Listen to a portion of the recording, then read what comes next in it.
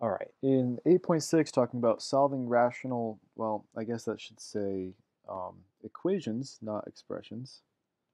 I'm going to fix that first. Solving rational equations.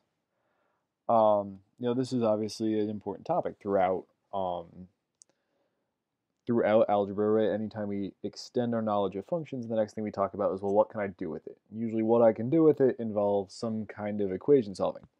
So there are two methods that we're going to deal with, and the first one is called cross multiplying, and this is the one that you're probably the most familiar with.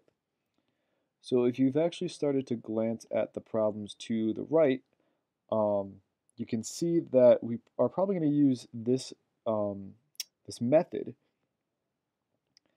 when I have two, we'll say single term expressions. I'll explain that in a minute. And there's one on each side of the equation. Two single term expressions. I have one expression with a single term, right? This is just one unit. And I have another expression in a single term. As I said already, you've seen this before. Where have you seen this before? If you think back to Algebra 1, and we think about proportions, solving proportions, you learned how to cross multiply, right? So I'm going to cross multiply, so I would have 3 times x minus 7 equals 2 times 5x in my first example. I would distribute, and I would solve. So x equals negative 3.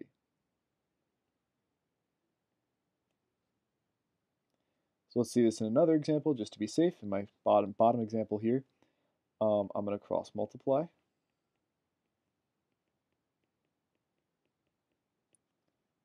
I'm going to distribute, and so now it's just my normal equation solving techniques. I'm going to distribute, and I'm going to solve.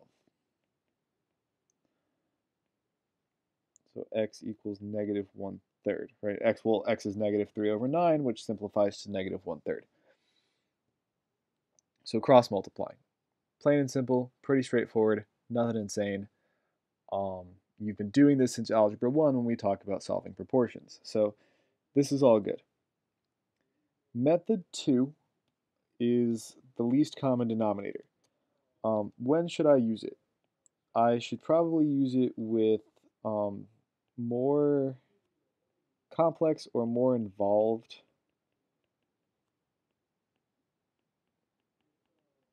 equations than the types of things that I would use my cross multiplication method for. So you might see multiple terms on one side of the equation.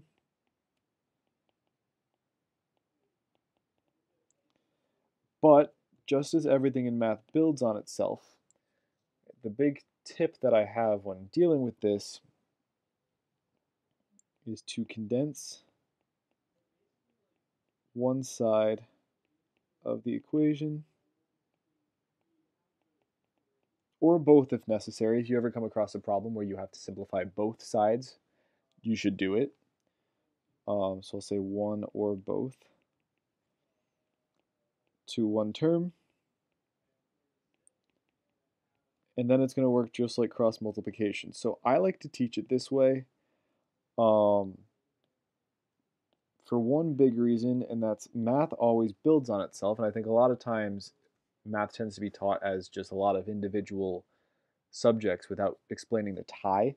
I think tying together the concepts are super important. So why am I going to teach it this way? Why do we do it this way? I want to build on what I already know.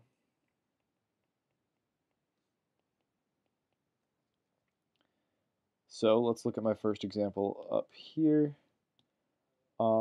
If you've noticed, right, I have multiple terms. I can't cross multiply yet. So the first thing I should try to do is combine these. And we've learned how to do this, right? We need to find our common denominator, which is going to be 2x. And I need to think to myself. So this is just like I did in 8.5 in our last section. What do I need to do? What did I do to 2? To get to 2x? I multiplied by x. So I need to do the same thing in my numerator. Then I'm going to look at 3 over x and say, what do I do to x to get to 2x? I multiplied by 2. So I'm going to do the same thing. 3 times 2 is 6. My operation stays. And now I can just cross multiply, right? And we're going to imagine that there is kind of a division by 1 going on over here on the left. Sorry, the right. Whoa. So I'm going to cross multiply. 7x plus 6 equals 2x times 3. So I get 7x plus 6 equals 6x. I get 6 equals negative x. And I get x equals negative 6. So it's just that easy. It's all I need to do.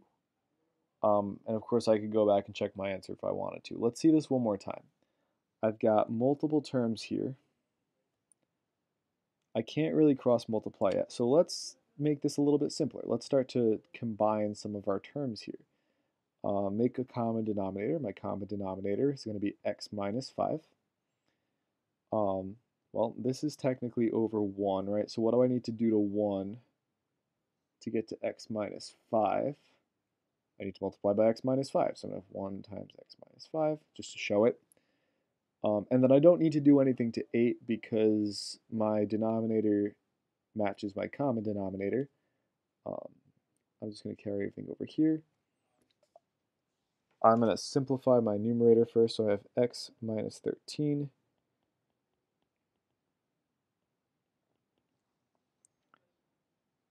And now I have a common denominator case. Sorry, a cross multiplication case. Sorry about that. I've gone from a common denominator case, like the one I've started with, to a cross multiply case, just like I have up here, where I have 2 individual terms on either side of the equation. So I'm going to cross multiply. I'm just going to move my work down here. So I have x times x minus 13 equals 3 times x minus 5. This is going to get interesting. So I have x squared minus 13x equals 3x minus 15, and I now wind up with a quadratic. So we've learned how to solve quadratics. I need to get everything over to one side first. So this is where a lot of math starts to really build together and come together. All those good equation solving strategies that we've learned so far. So let me just bring everything over to one side. Minus 16x plus 15 equals 0. I could go right to the quadratic formula, but it's easier to factor if I can. So let's check for that first. I'm looking for factors of 15 that add up to 16. 1 and 15, 3 and 5, right? So my options are going to be, really the only option I have is 1 and 15. Negative 1 and negative 15 to be exact.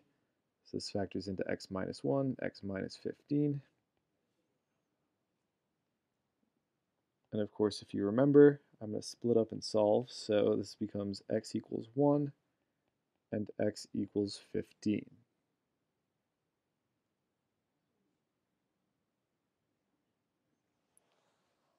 So sometimes you wind up getting quadratics, but we're not going to freak out when we get to this point, when we get to a case where we have a quadratic,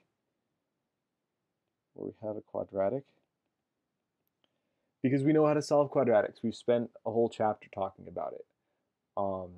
So we're just going to apply everything we've learned earlier in math, and that's what this is really starting to do, is really combine all the things that we've learned so far. So actually, just to show this one more time, let's consider this example over here. I have another LCD case, least common denominator case. So let me simplify this first. Again, we can kind of pretend that this is over 1. So my common denominator is x minus 1. I don't need to do anything to this first term, which is really helpful because my denominator matches my common denominator. And then I have 5 times x minus 1, 6 over x squared minus 1.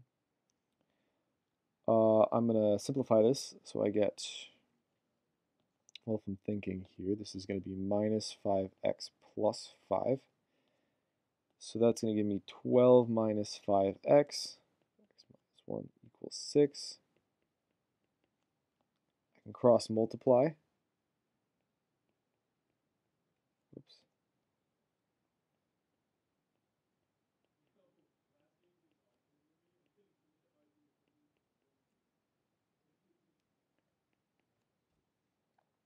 Okay. This is where things might get a little bit interesting. Let me FOIL here.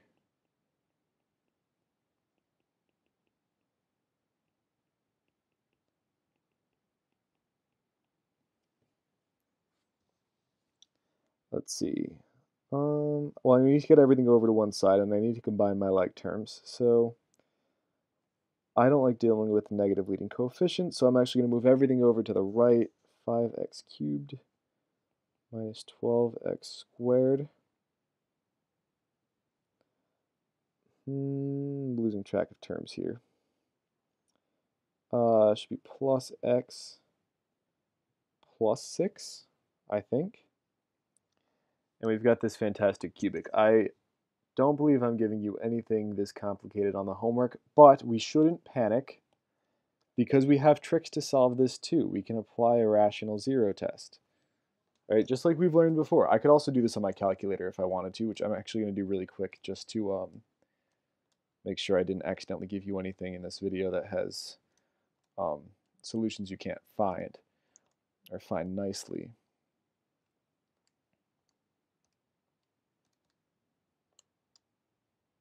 So let me just kind of check this real quick. No, okay. So we learned with our rational zero test that all we got to do is check our P's and Q's, right? Our factors of the constant and our factors of the leading coefficient. Again, this is the point where everything starts to come back all together. So just to kind of run through this for the sake of time, we know that my potential rational zeros are plus or minus all of the P over Q's, right? So 1, 2, 3, 6, 1/5, 2/5, 3/5, 6/5. But we should always start simple. So we're going to start by testing points just like we did before, right? Test 1. And of course, again, you could do this on your calculator with the zero function. But I don't think the practice hurts to keep our synthetic division nice and fresh. And we actually come up with a 0, which is awesome. So my factor so far looks like this,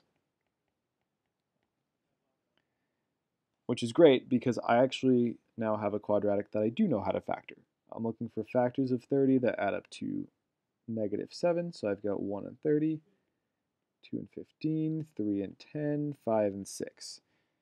And of course I know that 3 and 10, positive 3 and -10 will work out. And this is where I would factor by grouping, right? So I would do 5x squared, maybe minus 10x plus 3x might give me the most to work with here. So if you remember from when we learned how to factor by grouping, we're going to pair off, factor out our common terms. So I have 5x, x minus 2, and 3, x minus 2. I will admit this is maybe a little more challenging of a problem than I had intended to put into this video, but I do think it's really good to show you guys how the topics that we've learned already interconnect and always, always, always come back, especially as you're preparing for pre-calc next year, to start to see how all these topics really connect together, and that you'll always have these tools in your toolbox ready to use at any time. So I've got my polynomial factored here, and just as before, I can break all of these up and set them equal to 0. Oops. Skipping ahead, and then solve them. So I get 1, -3/5, and 2 as my solutions. So I can still get solutions here. I actually should go back and check, because if you notice,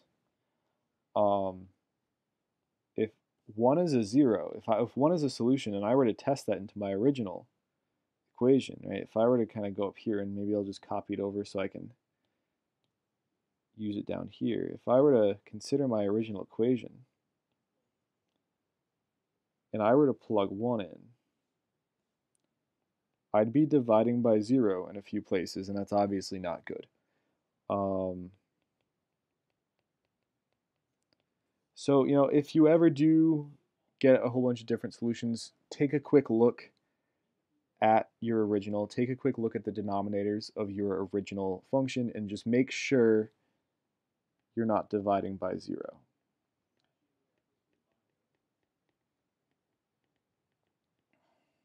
By 0.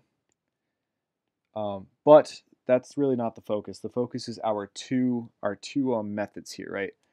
Our cross-multiplying method that we've learned in Algebra 1, and our new least common denominator method where I'm actually adding the fractions together to simplify it a little bit and then applying my common denominator trick from Algebra 1. So these are kind of the two main types of problems that you're going to see.